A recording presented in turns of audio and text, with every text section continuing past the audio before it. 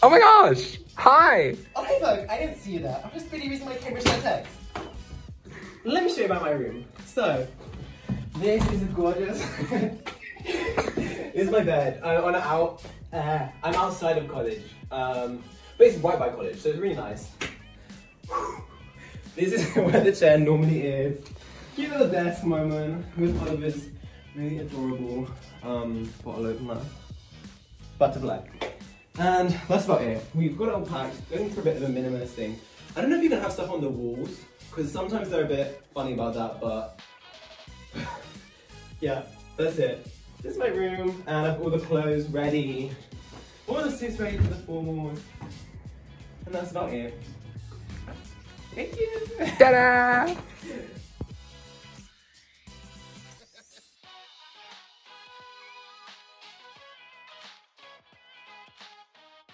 Welcome to my incredible friend Emily's room. Isn't it spacious and gorgeous and beautiful?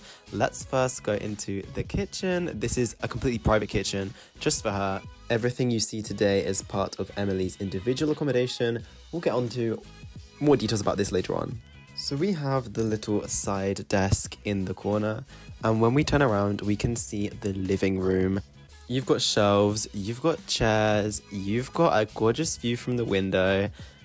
Perfect for entertaining any guests. Now let's check out the bedroom.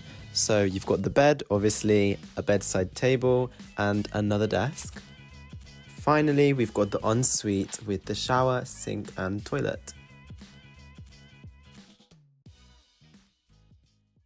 After showing you these two room tours, I wanted to talk to you a bit more in depth about what accommodation is like at John's, so you can understand beyond just seeing two examples. At John's, we have on-site and off-site accommodation. On-site means it's physically at St. John's College, and that's where you'll be living. Off-site means that it will be in a building owned by the St. John's College, but it's not within the four walls of the college. So it might be a few streets away, but it's never really going to be too far away from college. Most freshers live in the Crips accommodation. This is on-site accommodation at the back of college, which is pretty much halls. This means that you will share a kitchen with 7 other people and you'll have your own room. You might have an ensuite, you might not. If you don't have an ensuite, you'll be sharing the bathroom with the rest of your housemates and also sharing the shower with the rest of your housemates. The pros of this accommodation is that it's very social, especially in freshers. You walk into the kitchen and you'll probably see a housemate there. It's a good place to get to know people, so I think that's definitely a good accommodation for freshers. Also, since it's a new accommodation, it's well equipped. In the kitchen, there's 4 hobs either side, so technically all of the people in your kitchen could be cooking at the same time. Don't recommend it and it won't happen, but yeah, it's got good equipment. Also, the location is ideal. It's right by the washing facilities, it's right by the gym, and you'll be close to all the other freshers. So that's another massive positive of the Crips accommodation. The only con, in my opinion, is that there are a lot of stairs. I was on the top floor and actually 6 flights of stairs, only small flights, but still running up and down to my room every day could be a bit annoying.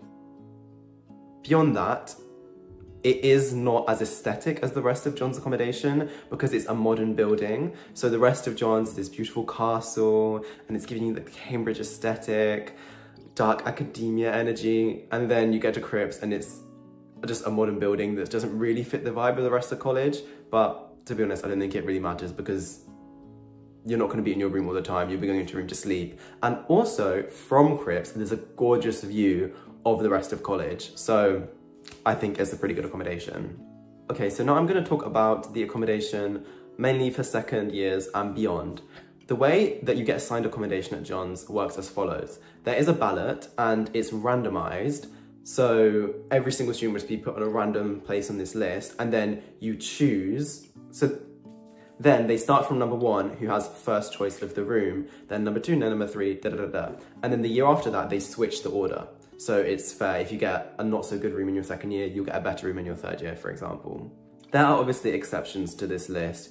If you have a disability or allergy or a certain condition that means you have to have a certain type of accommodation, John's will bear this in mind and they have accessible accommodation accommodation for everybody. But after the pre-allocation has been done for people who need a certain type of accommodation, then they go with the list. That's why Emily has a different type of accommodation to me, because she was higher on the list, so she got first pick of the rooms. However, I was 92nd on the list and I was still really happy with my room. It was still big, it just isn't on site, and it's fine, it's really, really close to college. So you'll see that even if you're at the very, very bottom of the ballot, which I wasn't, but I was pretty near the bottom, you will still get a good room. So the first type of accommodation that is normally for second or third years is the single set. This is when one person has a mini apartment to themselves.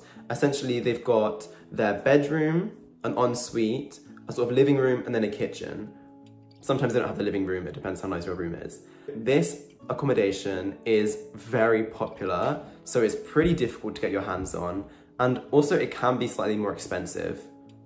I have never experienced living in this accommodation because I always like living with somebody else, and also I wasn't high enough on the ballot to choose a single set accommodation.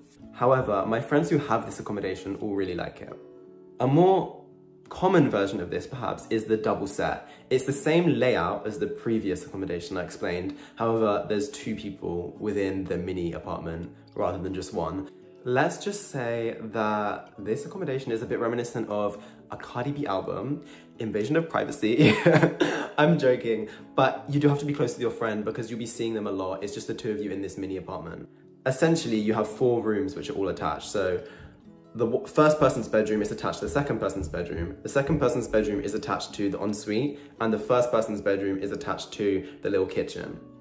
One inconvenience is that in order to go to the bathroom, you have to walk through your friend's room, and in order for your friend to get to the kitchen, they have to walk through your room, which obviously is not ideal. However, it is on site, and it is the classic Cambridge vibe, fancy old castle building. So I really enjoyed it. So the pros are that you can live with a friend. I had this, like I said, for a short time in second year before I went to Italy with Christina. Essentially, the double set accommodation is a mini apartment for 2 people. Jokes aside, it is a good accommodation option, especially if you want to just have like, I thought of it as just like a sleepover party every night with my friend. Finally, we have off-site accommodation. This is the accommodation I mentioned just a second ago. Basically, there are houses owned by the college which aren't physically within the 4 walls of the college. The pros of this accommodation are that you have more freedom. This basically means that you can throw parties if you want, you can have more people over because you're not on site of the college, so it's a bit more chill.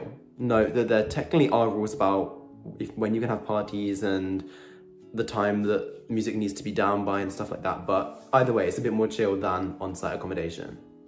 Also, my room off-site is a lot bigger than my previous rooms on-site, and I think it costs the same amount. So that was a big pro of being an off-site accommodation.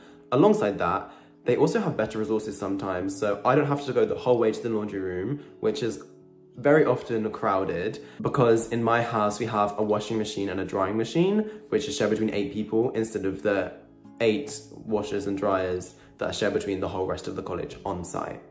An obvious con is that a lot of your friends will be living within St. John's College and you will be a couple of streets away, so to go and meet up with them, you can't just put your Crocs on and then nip down the stairs and see them. You actually have to go out of your house and walk 5 minutes at the max. But this has never posed a problem for me.